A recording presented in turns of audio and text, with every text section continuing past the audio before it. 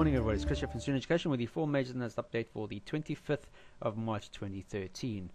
Folks, hope you had a fantastic weekend with family and friends. See what's been happening in Europe. What happened last week? Well, we had Cyprus as a major issue, and it still is one. I don't think we came up with a plan as yet. I think there is something they're trying to thrash at the moment now, but it's just the final points of the detail. However, that's obviously had a nice positive effect on the market last night, as we saw. If you look at the 4-hour candle, last night, you can see the Asian open slightly lower. However, going into that Tokyo session morning open, you can see quite clearly this nice bullish engulfing 4-hour candle, which has taken us well above the 1300, which was for the most part of March looking as resistance. Now we're above the institution. We've been there before recently, guys. So it's imperative now that the institution moving average, which concurs with the 1300 now on a 4-hour, is now support. So the 4-hour pullback as we speak. We're going to have 10 o'clock till this morning GMT to see this candle form. If it still remains above 1300, then look to see if there's any buying pressure on the smaller time frames for you to look to the upside for the foreseeable future. So as long as Cyprus gets thrashed out, and we can see price finding support now at the upside of 1300, then for the remainder of this week we should be looking for buying sentiment, and then we could look to all important highs along the way. So on daily we get above 1300. You can quite clearly see price over here noticeably 1300, my black line.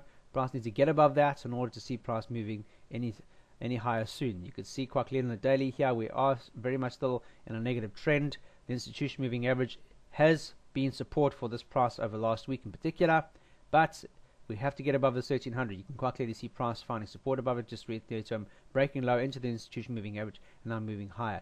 If we are to see a nice bounce, we do need to see 1300 being broken, nice bullish engulfing candle, and then we could look to the upside. Preferably around about the 1500 mark would be a nice one. Then back to the 50 period moving average, and then all importantly way up to all these other areas over here, 13330, etc. to the top side, and we can work our way up towards this 13700 mark, which was our February high. So straight to my hourly counter, you can quite clearly see the hour that's seen the pullback. A lot of hesitation since the Tokyo Open. The move higher, tentatively moving up towards this 1305 mark, which happens to be a Fib retracement area, however coming unstuck. You can see now that we saw on the pullback yesterday on the Open, we saw a pullback. That's taken us to an area, and you can see the intermediate trend now on an hourly swing high.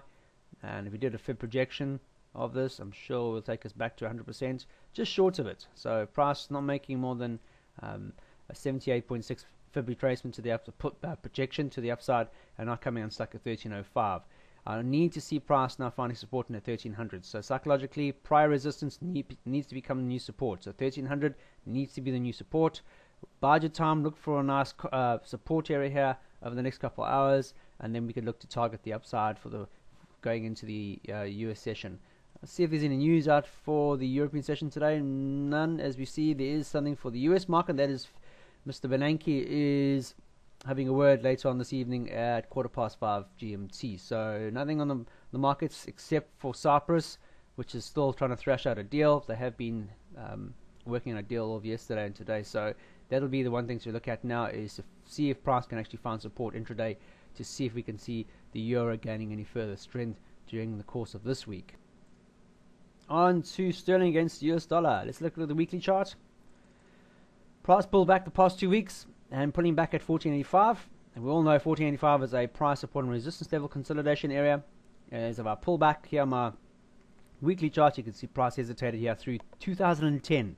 So that all important 15300 mark, you can quite clearly see a lot of support through this at this area here over the past couple of years, and price broke through it recently, moving into that 1485, and now we've seen a nice collective consolidation bounce at this area now, and moving back up towards the underside of 15300. We have seen last week in particular finding resistance now at the underside. A lot of hesitation, going into the Thursday and Friday of last week, but we saw some momentum, especially on Thursday and Friday, into the underside of 15300. We need to see this 15300 now being breached if this is to be a positive sentiment move to the upside. However, I feel if we still come up with a bearish engulfing candle at 15,300, then all we're seeing is this just a pullback after the breakout, and then we're going to see a continuation in the direction of the breakout. So as it stands at the moment now, you can quite clearly see those January highs here. We had the evening star, shooting star formation failure way at the top over here. You can see price has been making its way to the downside. So what we're seeing, swing low, swing low, swing low, and price is coming to this area now where we could see potentially this trend line becoming a resistance area. We have two fronts over here. We have the resistance above at 15,300, and we also have the trend line resistance. 50 period moving average is not too far from that. However, I feel the longer we see price finding resistance at 15,300, then we should be looking for bearish engulfing candles, because we are still in a very negative trend. We should be trading or looking for trades in the direction of the major trend. The major trend is negative. The intermediate trend, however, is positive. We have seen a bounce at 1485. However, this intermediate trend now has come into contact with the major trend and the major resistance level at 15,300. So look for those psychological resistance area candles, bearish engulfing candles, shooting stars, bearish aramis, that type of thing. You can see the 4-hour intermediate trend very much to the downside. The institution moving average acting as resistance, this green line, for a long period of time. However, since Thursday, you can see price is spending more time above it, which is a good sign. And in doing so, we've seen price moving edgedly quite slowly to the upside and hitting the 15,200, which was our intraday resistance area. I just pan out. You can see through most parts of the end of February in particular, and most of March finding resistance here. We've seen a little breakout here recently on Friday, but now we're consolidating a lot of indecisive candles above 15,200, and that all important 15,300, the major support and resistance level high, is just above us right here. So there's not a lot of movement between 1525 and 15,300. There's still 50 pips there, guys, but if you're looking to trade that intraday, I would be rather aggressive. You can see the consolidation of my hourly, for example. Not a lot of real clear confirmation signals, a lot of wicks to the upside, which is not a clear sign of hesitation in the markets.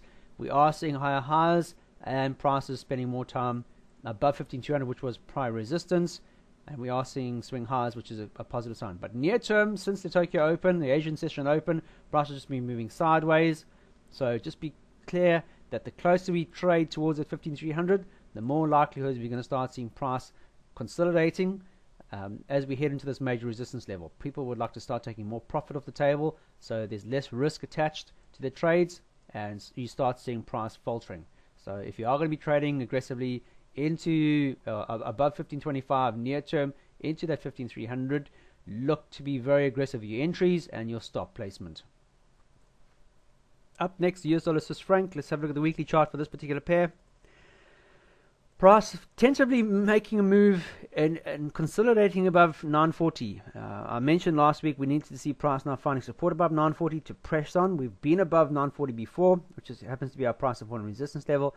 But once price got above that 940, it failed to actually stick. We saw the breakout, the pullback, this consolidation spinning top here. And now we want to see the bullish engulfing candle here in November of last year. However, that failed to materialize over that week. We saw a bearish engulfing candle, which took us back below, and subsequently we saw price moving lower. We're doing it again this year. We've seen a break above it in March. We've seen this bearish engulfing candle. It's taken us all the way back, but it's not taken us lower than the 50 period moving average, and it's also too close to this 940 mark.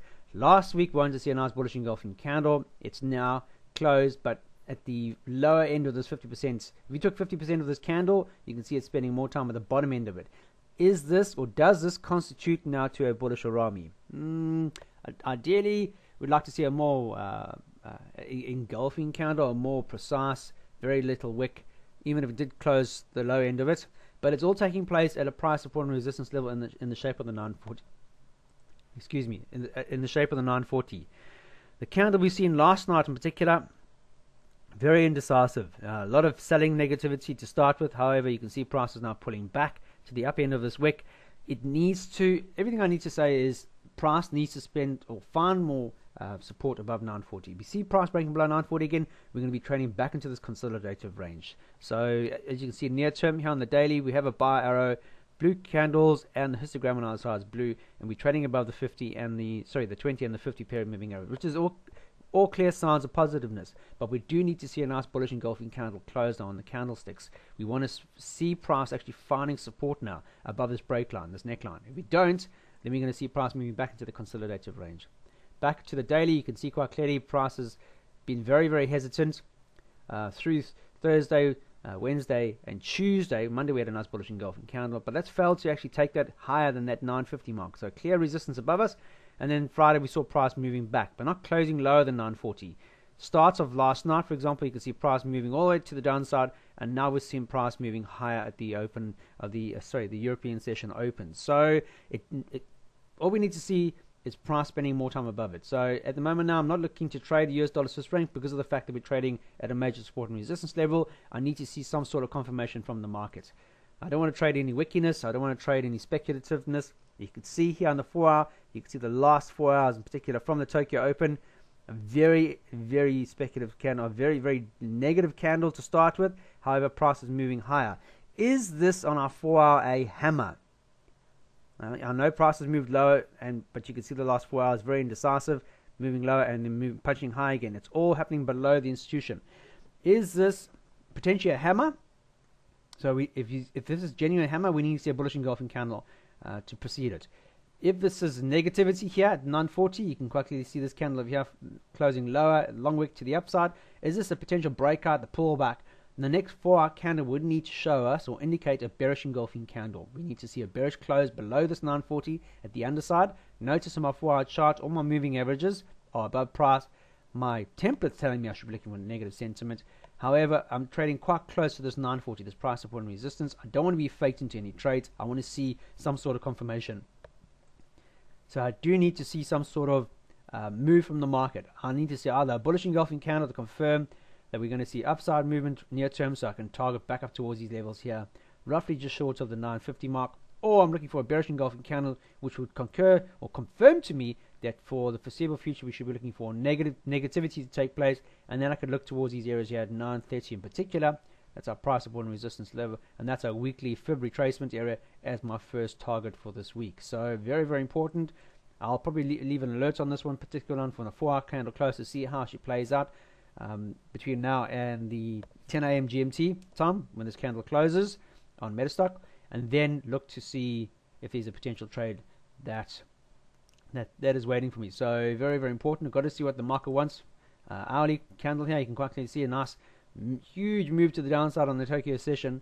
However, moving up and closing higher than 50% of this candle, and then since then you can see prices being making its move tentatively back up towards and above the 940 mark. So it needs to remain above 940 now to look at potentially this being a nice hammer on a price support, and then that's going to tell us we should be looking for buying sentiment intraday, or we should see a bearish engulfing candle break lower, and that would look to 930 for the foreseeable future. So bide your time. Let's see what happens between now and 10 o'clock GMT this morning to see if we get any sentiment from the market on the European session open. Last pair of the day is US dollar Japanese yen. Let's have a look at that weekly time frame. It's actually on a monthly, primarily because I want you guys to see the actual fib retracements. I've taken the all-time high back in 2007 to the current low here at 76 in particular through most of 2011. The latter part of 2011 we found support here, and then prices slowly over time found a bit of positive sentiment, and then we've seen price moving higher over here. So finding a nice support, juicy support over a number of years. However, the US dollar really rallying near term. Spent most parts of October, November, December moving to the upside, clearly breaking above price support and resistance levels here in the shape of the 8300 mark, and then moving to the upside, moving to those at 8700 mark, clearly finding resistance here because this is our 23.6 fib retracement on our monthly time frame. Consolidating here, then the break, and then moving higher over the next couple of months into 94, which happens to be the 38.2 fib retracement area from those 2007 highs. And when we move to the weekly time frame, you can quite clearly see price now breaking higher over the past 3 weeks. However, we've seen price consolidating above the 94. We do need to see a nice bullish engulfing candle going forward now. So the breakout, the pullback, and now we want to see the continuation. But the continuation won't come unless we see a nice bullish engulfing candle here. My weekly time frame is telling me I should be looking for buying sentiment. Very much prices may be moving to the upside. All my moving average are in favor, or in tune. The 20, the 50 period is still below the 200, but you can see quite an aggressive move to the upside. All I need to see now is price finding a nice bullish engulfing candle close on 94 to move higher, because you can quite clearly see most part of March we've seen price hesitating at 96.50 now. A lot of indecision candles when we saw the breakout. We saw the pullback, which was bound to happen. With any breakout, you tend to see retracements 90% of the time. But that bounce and the continuation higher didn't take us higher than the prior one, which didn't bode well. We had this bearish engulfing candle, and price made its way back towards that 94. Price is still hesitant above 94, and it's still consolidative above 94. We don't want to see price now breaking lower than 94, because that will potentially tell us we should be looking to the downside negativity. Head back towards that 9300 mark, which is where the 50 period moving average is on our daily. So if we want to see a bullish engulfing candle here, it's made all this effort to get above 94. It needs to press on now, because if you see a break and price fails to move higher, that's clearly telling us sentiment's not moving with the breakout, and that will only mean that price will eventually move back to the downside. And so we should be looking for a bearish engulfing close below 94, and then we should be targeting 90.50, the 87, etc. to the downside, where my fib projection levels are. So as it stands now, intraday, you're going to see a lot of indecision, consolidative indecisiveness. You can see these highs over here at 96.50, 60. This is where price actually came unstuck. A lot of we had an evening star here, another evening star, a lot of indecision, another evening star here, another evening star. A lot of evening stars in this particular pair, as price has been ranging between the 94 and the 96. However, each attempt higher, he's got lower, which is not a good sign, and you can see that our major highs have started to drop. Near term, you can see the institution moving average coming into play a lot more. Previous one at 94, we saw a nice the bounce. However, near term, you can see a lot of indecision. We had a 4-hour close below the institution, then we had a bullish engulfing candle which took away all that sentiment from the prior one. A lot of indecision now, guys. And what it's doing is it's coming at the underside of 90 Fib retracement area. Here, quite clearly, you can see consolidation in the intraday time frames at around about 95. And over last night, you can see US dollar falling against the Asian currency. So if we are to see further upside movement, we do need to see intraday 95 being broken, and then we could target these areas to the upside for the foreseeable week. If not, we see another bearish engulfing candle back towards 94, and the break of 94 would see, or should be looking for, negative sentiment towards that 9300s mark. Hourly time frame, notice we went from a lot of blue to now seeing a lot more red. Okay, this is all taking place above the 94, so it's negative consolidation intraday. However, as long as it stays above 94, there's always going to be the opportunity of that buying power coming through now, because we've seen price trading above 94. So for this to be genuine negative, we want to see 94 being broken. As you can quite clearly see on the Asian session, not really taking any of that momentum from the Asian session open, and really rallying higher than the close that we saw on Friday. You can quite clearly see here near term the resistance level, and that is just short of our 9500 marks. Hence the reason why, if we are to see any further buying sentiment intraday for the US dollar against Japanese yen, we do need to get above this area to start with. Clean air, and then we can target back up towards the 9550, get above 9550, head towards that 9600 mark to the top here, price support and resistance level. So we have some genuine targets here. Notice, however, my histogram is still red. I've had a bounce here, psychological bounce, but it's still telling me I should be looking for negative sentiment, which doesn't really gel well. So it's telling me this bounce of here, price isn't really moving with genuine sentiment, which is not a good sign, and you can quite clearly see not moving higher than 9500 here, which concurs that we should be looking for negative sentiment. So as it stands at the moment, on my hourly, I have a buying arrow, candles are blue, however my histogram, my trend sentiment is still negative intraday. So as long as there's a resistance level above me at 95, I should be looking for negativity to play through for the remainder of this week, and then I should be looking to the downside, targeting back towards 94. So very, very important. If prices move higher intraday, or for this week intraday, we need to see 95 being broken, and then we can target the upside. Failure to see that, then we should be looking for negativity, and then we should be targeting back towards 94. That's it for the analysis for today, guys. Hope you have a fantastic trading day. Please, if you are using this template, back it up with sound money management. I'll keep referring to it every single day until I drum it into your head. So important. You can have a really brilliant strategy out there, but if you don't back it up with sound money management, it's worth nothing. Okay? I'm not going to be able to do the analysis tomorrow because we do have students over the next couple of days arriving tonight. So Tuesday and Wednesday, I won't be able to do the analysis for you guys, but I'll be back again on Thursday and Friday. Okay, going into Easter weekend. Otherwise, have a fantastic trading day. Keep it simple. And I'll see you tomorrow morning. Until then, Trade serenely.